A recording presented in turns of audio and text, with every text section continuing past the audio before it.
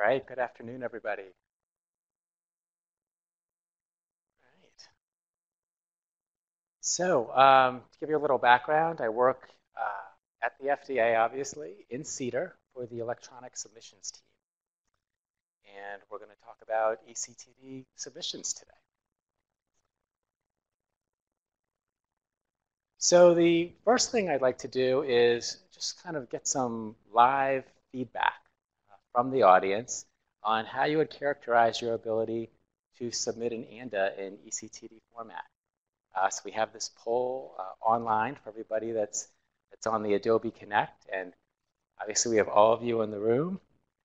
So for those of you who would say that you are an experienced expert, raise your hand. All right. I'm at the right meeting then. Okay. For those of you that would say you're pretty good at it, raise your hand. Okay. This is good. Somebody else in my company handles the eCTD. That's usually how it is. Yeah, that's about right. I'm a beginner. All right. And then wait, what is eCTD? All right, great. All right. So what we're going to cover today is important submission deadlines around the submission of your electronic ANDA, as well as study data. We're also going to talk about preparing to submit electronically, things that it would be helpful to think about as you're starting to pull together your regulatory content. And then gateway notifications and where you may see issues when you're submitting your ANDA to the FDA. So deadlines for required eCTD submissions. The first one has already come and gone, and that is that all submissions to ANDAs need to be in eCTD format. And I'm happy to report back to you all that 99.6%, may even be a little bit higher, of all submissions to ANDAs have been coming in eCTD format. So congratulations, everyone has gotten the message there and has figured out how to submit an eCTD. There's another deadline coming up this year, May 5th, and that is for drug master files. So just as ANDAs, and you might also be aware that NDAs and BLAs had to start submitting an eCTD last year, coming up in May, the DMF holders are required to submit an eCTD. And the reason I bring it up here is because many ANDAs reference drug master files. And when you're working with your drug master file holder, you might want to ask them, hey, you know, the deadline's coming up for drug master files to be submitting an eCTD format. Is your company ready to be able to do that? Because if they can't, that could potentially cause issues in the review of your ANDA. If you're referencing a drug master file and they're unable to maybe respond to a request for further information about their DMF.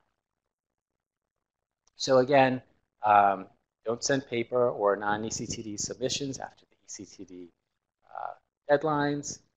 And a little bit, that's that caution sign, just what I was talking about before, where even though your ANDA might be in eCTD format, or you might be all ready to send in your ANDA in eCTD format, think about any DMF that you might be referencing.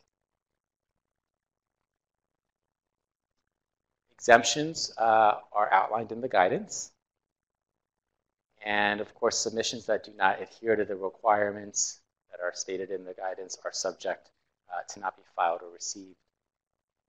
So you can find out all the information on the deadlines. You can find out, you can go take a look at what it says in the guidance, any other important notices related to eCTD on FDA's eCTD website.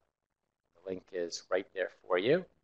And just in case there are any master file holders who might be here or might be watching the webinar, or maybe you could even pass information to master file holders that you're working with. FDA has a website specifically for master file holders. So what else is covered in the guidance that's hitting with these deadlines? You must use fillable forms. And when we talk about fillable forms in the eCTD guidance, all we're talking about is, for example, with the ANDA, is the 356H form. That is the form that we're talking about there. DMFs don't even have a form yet at this point. FDA is working on one for them. It'll be out at some point next year. Gateway must be used if your submission is 10 gigabytes or less. Most submissions that we see that come in fit that criteria. They're 10 gigabytes or less. And you must use the correct lifecycle operators. So meaning if you send in a document in your first sequence and then you come back with your second sequence and you're making an update to that document, there's what's called an eCTD replace lifecycle operator. You're supposed to tag that updated document with. When it comes to standardized study data in electronic format, there's a deadline around that as well as it comes to ANDAs. So the requirement there is that studies that start after December 17th, 2016, they must be in standardized format for ANDA submissions. And you can go to the Study Data Standards Resources page to get all the information that you need to find out about that. As far as how this will be enforced, you can read about it in the Technical Rejection Criteria for Study Data. That's on the eCTD website. You can also look in the specifications for eCTD validation criteria.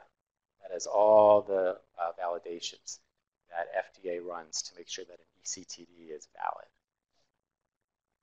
As far as where can you find the study data guidance that talks about the need for standardized study data in electronic format, right here in this hyperlink called the guidance.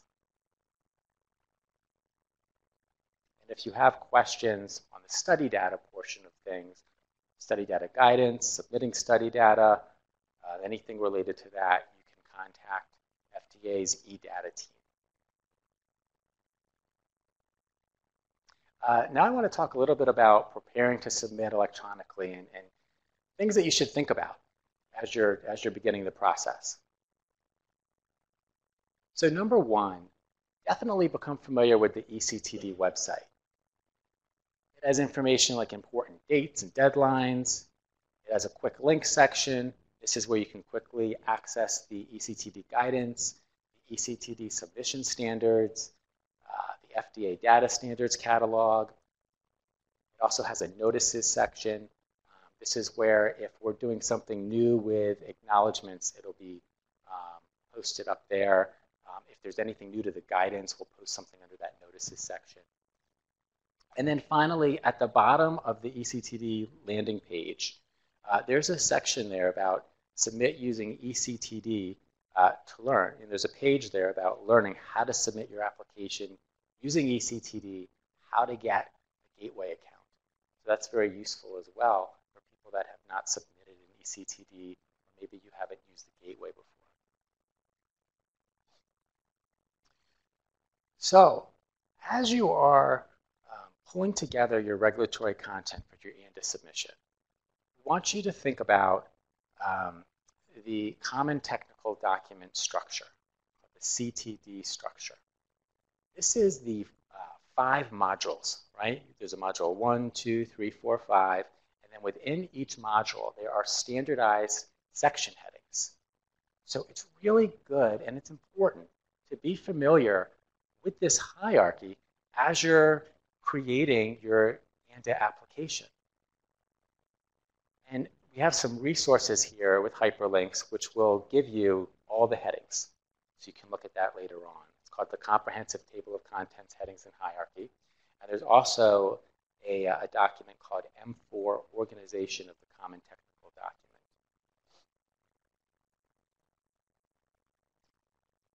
File format and PDF specifications. So these are 2 things that you want to be aware of as you're pulling together your content as well. So the file format specifications, what that does is it tells you, depending on what section of the CTD you're putting files in, it tells you what file types FDA is expecting.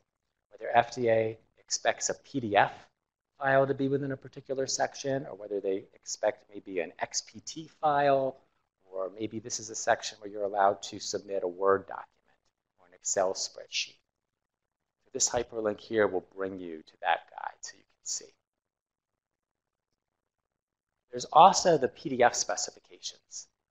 This is the document that gets into if your document is 5 pages or longer, you need to provide a table of contents and bookmarks and hyperlinks. It talks about font sizes and so forth.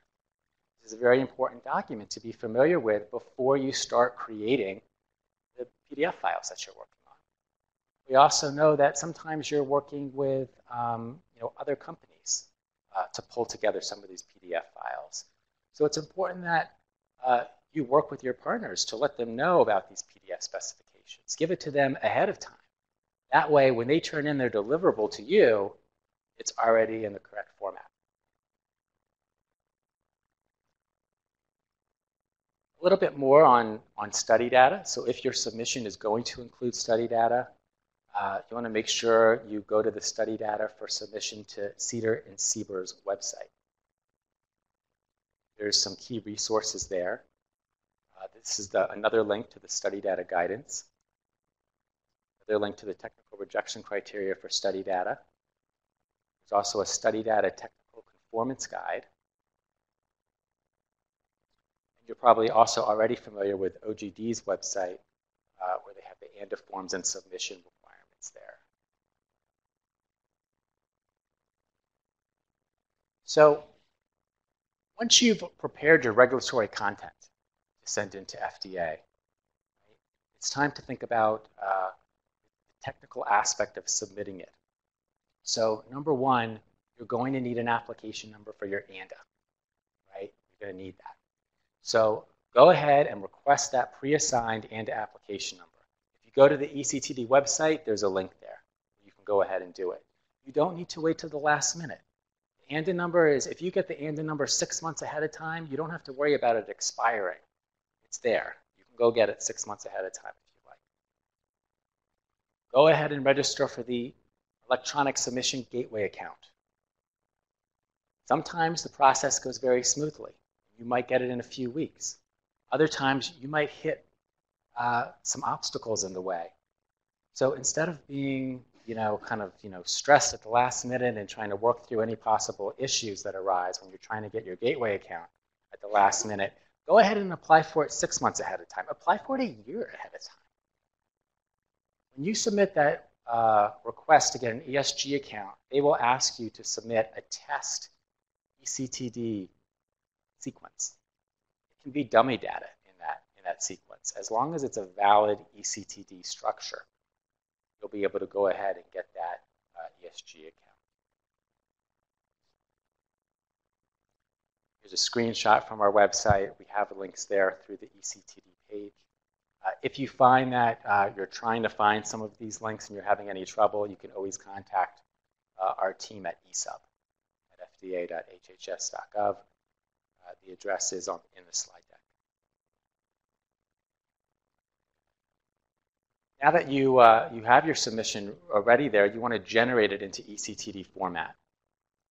And you can do that by publishing the content via an eCTD publishing tool or using an eCTD tool vendor. And that eCTD publishing tool, what it's going to do is it's going to capture the administrative information about your product, about your company. It's going to map your content that you've created in those PDF files, maybe in the Word document or an Excel file or your study data files. It's going to map those into the proper CTD sections. And then finally, the software is going to generate that final submission into eCTD format, including all the required technical files and the folder structure that you need.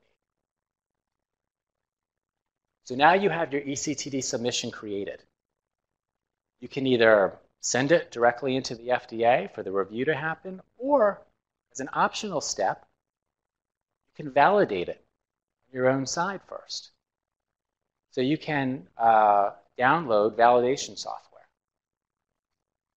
could also ask our eSub team to take a look at your submission. We would consider it a sample submission.